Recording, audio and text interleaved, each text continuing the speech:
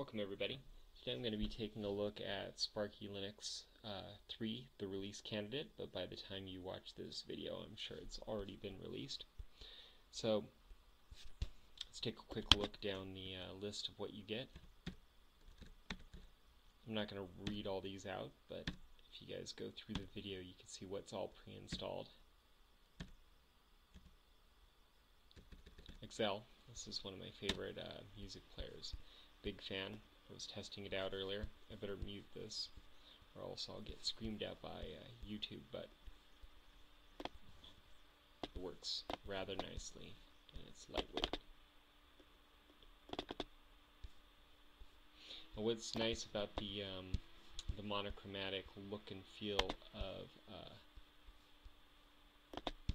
Sparky Linux is that everything, pretty much any color on the interface just sort of just shows up, so it's extremely contrast friendly. Although it does kind of make me feel like I'm back in the days of like you know, black and white Mac OS 6 or something like that. It's a really solid distribution based off of Debian testing, and actually I'm going to pause this video right here and install some of the other versions. So besides the LXDE version, which is the standard version, there is a Mate version and a Razer QT version, and I feel like I'm missing something else. I think a ultra light version, which has less stuff installed.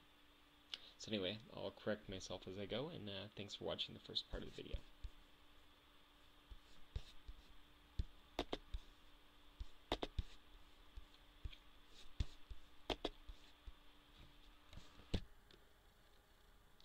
Hey everybody, so this is the second video in a set of 4, and this is Sparky Linux Release Candidate 3. This one uses JWM as its window manager, and of course they've pre-configured it with some of the basic and common apps that you would want to use. JWM, which is an acronym for Joe's Window Manager. I actually never heard of it before until I tried it out today, and it's kind of cool. So, let's see here, what do we got? Joe's Window Manager, information from their website here, again on Wikipedia. Sparky Linux Home. Now this is a Cubzilla. This is a QT web browser, so I'm guessing that Joe's Window Manager is a extremely lightweight version of QT. So under applications, we've got a different set of applications than what came with the regular Sparky Linux. But not much different. I mean, we've got Quasmail instead of the mail reader in the previous video. Still have VLC. So I think what they're doing is they're choosing some QT versions, if there's some good ones, in place of GTK, but that's not always the case, obviously. And just so you know, to get to the menu, this took me a second because I wasn't sure if this was if this had any kind of panel menu.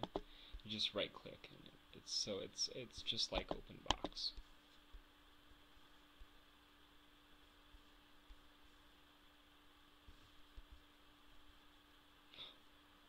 Oh wow, this is kind of cool. Let's see, is this even the weather for my neighborhood? It should be pulling up Los Angeles.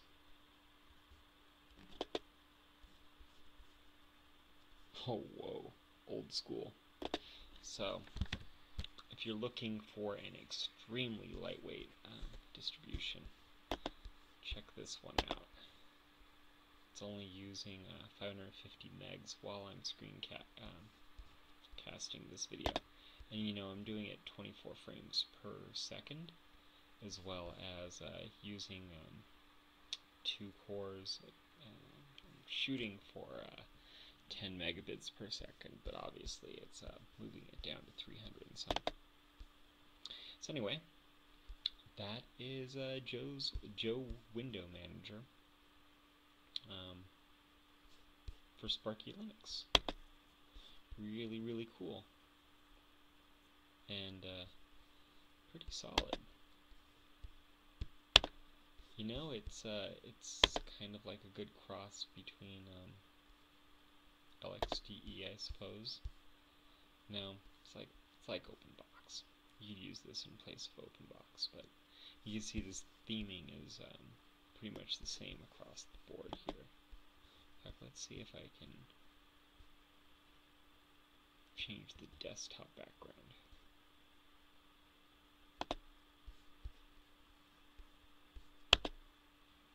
Well, yeah, I didn't see it, but I'm sure it's there. I wonder where it saved that file.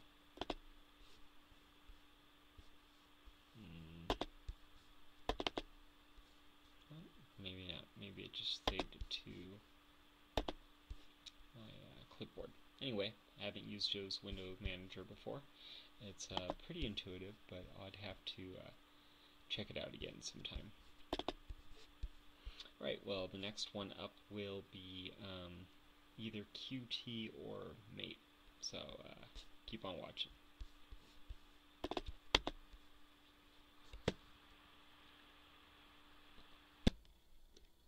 Hey everybody, so welcome to my my video on Razor Qt. This is the release candidate for Sparky Linux 3. Let's take a quick look at the resources. They're running a little bit high because I'm recording this video pretty aggressively. But when I booted into the system, it was right around 300 megabytes, so nice and lightweight. As you can see, the team that works on Sparky Linux is 4 people, but I'm sure there's a lot of people in the background.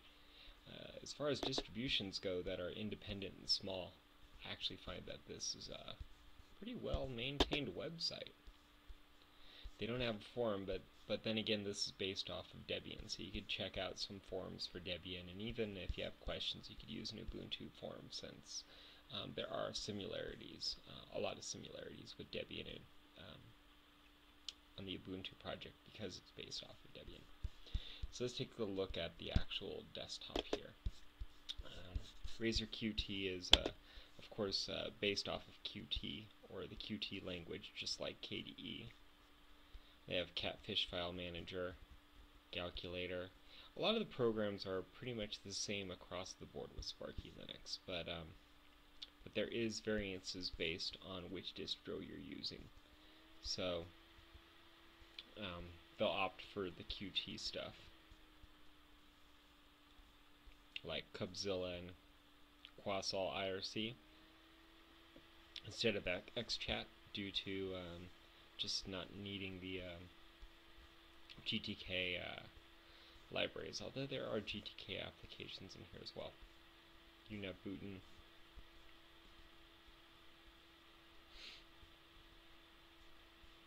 There's some, you know, on all versions of Sparky Linux there are backup assistance and all these other things, so you could actually keep your system backed up very easily as well. Plenty of preferences to go through. Whoops.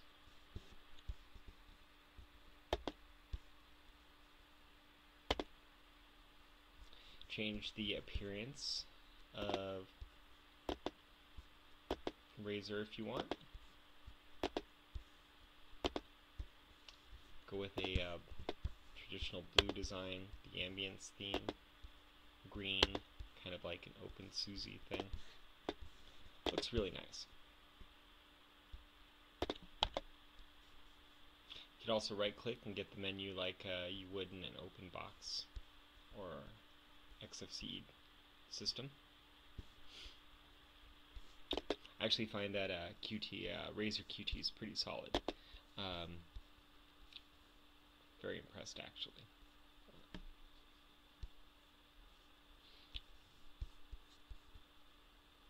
Let's look at the system tools.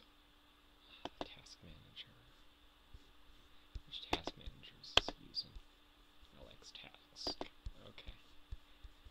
Not too shabby. Oops. One thing I wanted to do was see how they do the package management. Should be Synaptic. Yes. So if you're familiar with Synaptic, oh, this is something I forgot to mention in the other videos, is that when you go through the installation process, which is extremely simple, by the way, all you need to do is have a little bit of experience using gparted, and just set up your partitions, and then it'll run you through a step-by-step menu for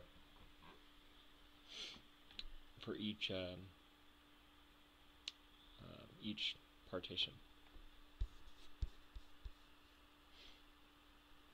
And it took 8 minutes. I mean, I'm running this off of an SD, solid state drive, so it's actually moving pretty quickly. I find that everything looks really nice in Razor Qt, even though this is GIMP is based off of I think it's a GTK app. Pretty impressive. Let's take a look at some of the preferences. Whoops.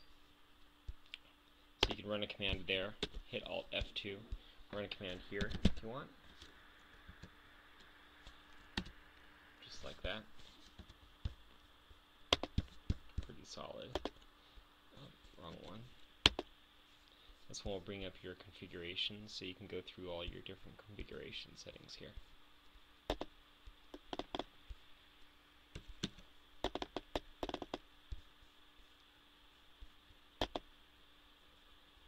Pretty cool.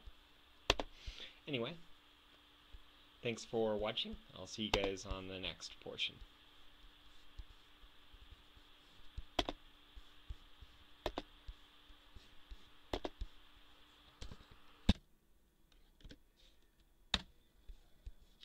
Hey everybody, so this is my final video in the Sparky Linux 3.0 release candidate video series.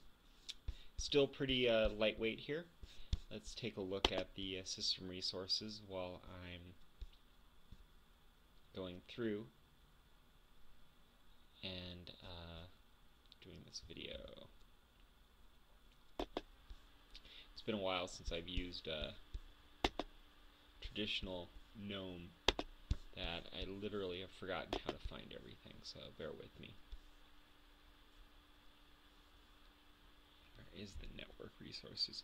I tried installing HTOP earlier and it wasn't available in the repositories for whatever reason.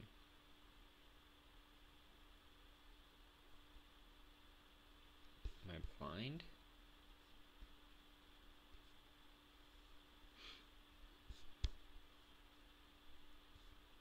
Okay, well.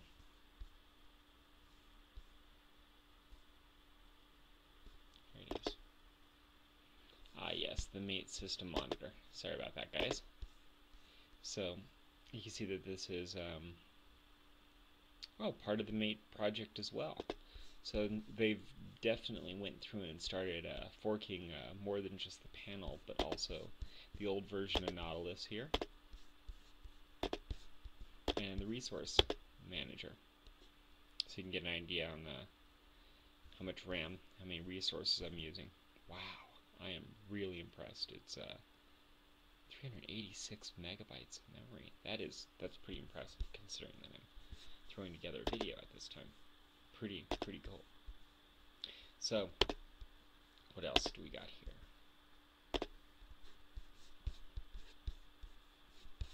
Let's look through some applications. I have a feeling there's mate calculator. This is really a nice, really impressed with mate.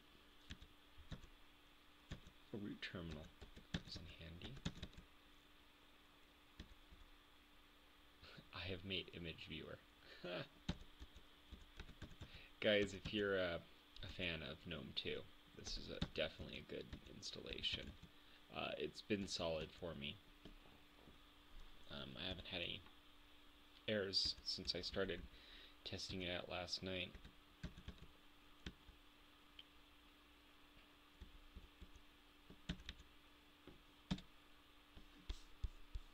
How many terminals can I have open? So anyway, the whole series has been really fun to look at, to see a distribution like Sparky Linux and how they approach multiple desktop environments. The experience overall is pretty much the same no matter which version you use. So whether you go for the